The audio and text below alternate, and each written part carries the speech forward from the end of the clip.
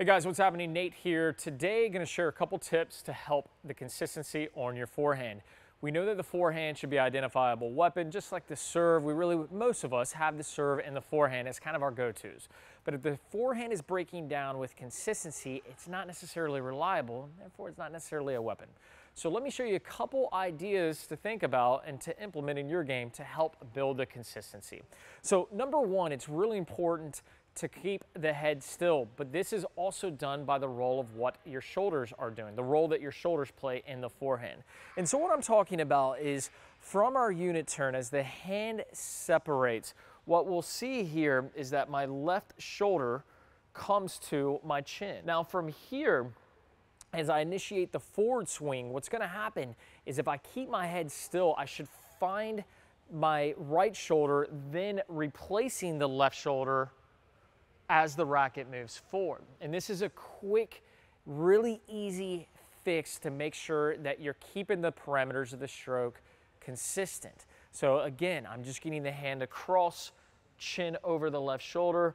On the forward swing, the right shoulder replaces the left. Now, I can get the chin down to the shoulder, so you'll see there as I move forward, the chin will go down to contact, but overall, I don't want the head moving a ton. You've heard keep your head still by every coach in the universe, but this is a great way to make sure that you're doing so. In the act of actually hitting the ball, sometimes it can be hard to tell whether you're actually floating your chin, so think about your shoulders instead.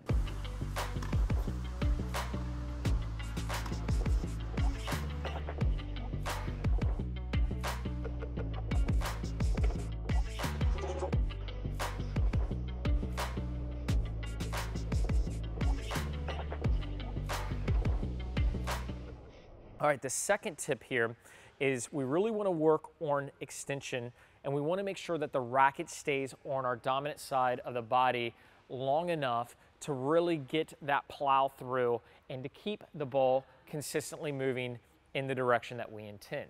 So some players, myself included, sometimes we'll get our racket moving a little too fast. We'll also find that racket working across our body and that elbow getting across our body a little bit too much. And that's when we have the tendency to miss our target, especially if we're missing wide. So here on this one, the second tip is to make sure after you've made contact that the racket is actually pointing, the racket tip is pointing out to the opposing court.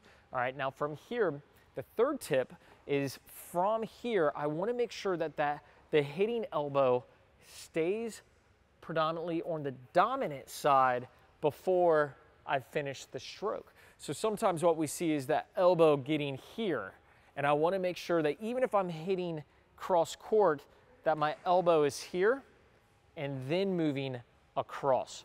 All right, so when we put it all together, what we're talking about is chin to the shoulder on the initiation of the stroke, unit turn to the forward swing, extension, and then keeping the elbow on the dominant side longer.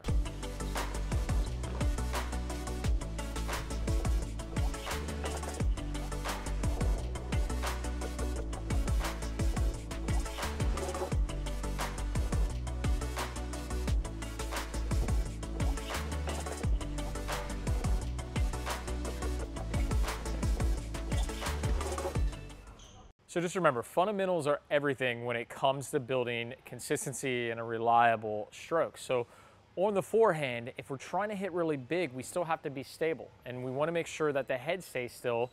So remember, get the left shoulder to your chin, get the chin down to the right shoulder on the forward swing, make sure the racket tip points forward through extension, and that elbow stays on the dominant side longer before you go into the uncoil. And then you can put it all together, that big pace, that big topspin, by having the ability to control it consistently. Hope these tips helped an absolute ton. If you enjoyed today's video, you know the drill, hit the like button, subscribe, all that good stuff, and leave some comments in the comment section. I'm always happy to get in there and discuss ideas, whether positive or negative, with you guys at any time. I'll see you guys next time. Take care.